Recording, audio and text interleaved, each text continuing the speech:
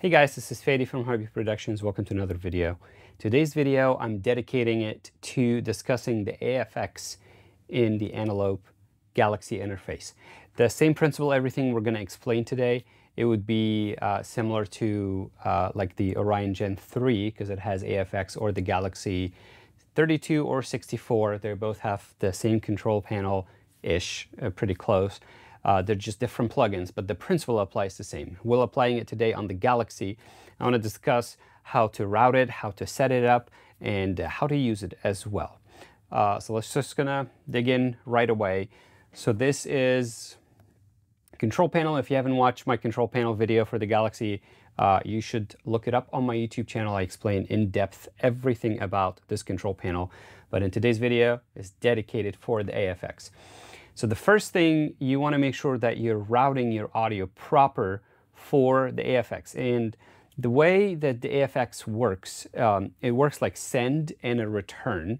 So you got audio, you take that audio, send it to an AFX channel, you process it there with some plugins, and then it comes back. And then where it comes back, you plug it into your DAW to a specific channel that you want to record. And that gives you the flexibility of being able to also track the raw signal as well as the one coming from the AFX. And you can actually record both and leave both in your session and then just choose which one you want to choose later, or combine both for like parallel processing or something like that. So let's go into routing. You guys can see here, here's on my channel. So I have, for example, in my line input right here, 27 and 28, these two line inputs up there. This is my poly D.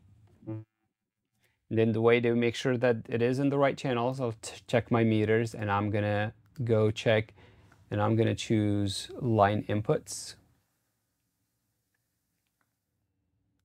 132.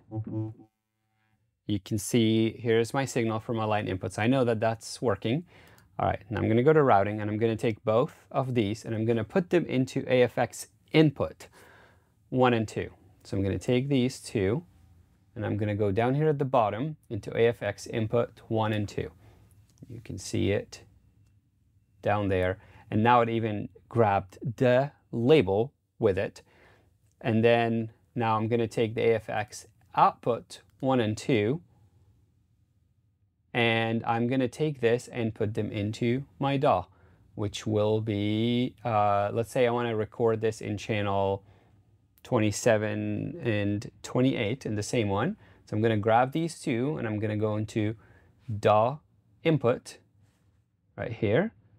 And, well, let's use two different channels so that way it's not being duplicated. Here you go. Put it right there, which is going to be channel, this is 33, 4, 5, 6, 7, 8, 9, 40. This is channel 41 and 42 in my DAW.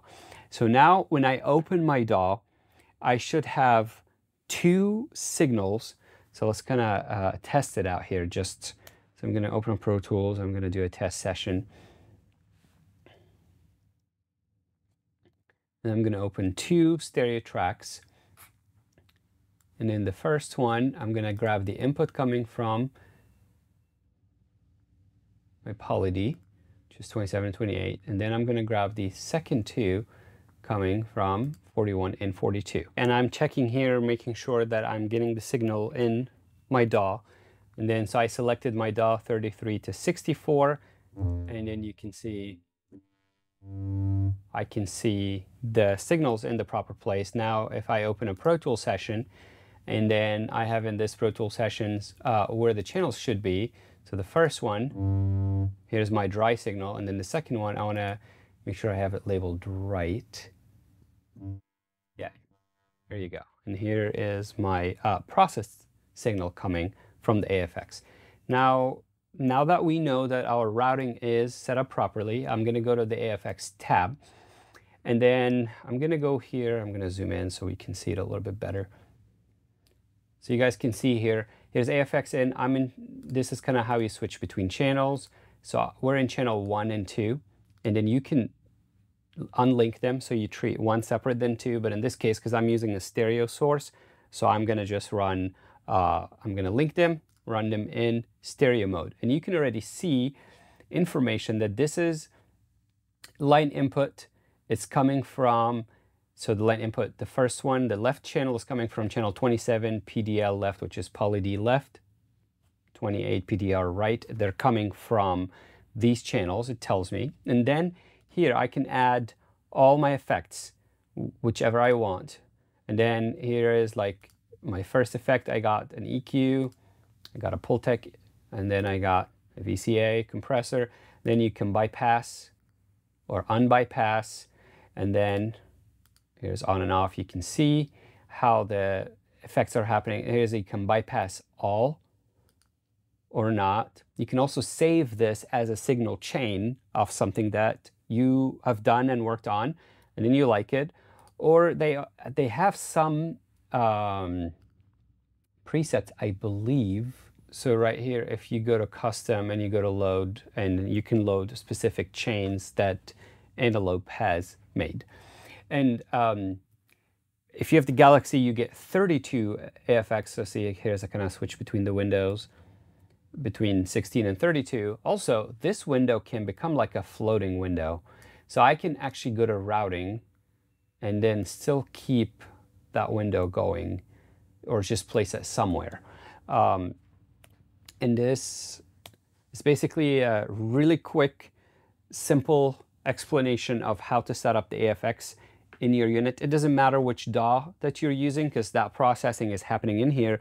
Now, you get that AFX processed signal, and then I chose to record it in my DAW, but then you can also choose to put it in one of your mixers on the Galaxy unit and then send it to a headphone output for your singer or drummer or whatever, and then they get to hear a specific process signal that they wanted, and then you as an engineer get to choose, do you want to record the raw one, or do you want to record the process one, or both? So I hope this was helpful. If you like this video, make sure to subscribe, and make sure to check the full video explaining the full control panel on my channel, and I'll see you guys at the next video.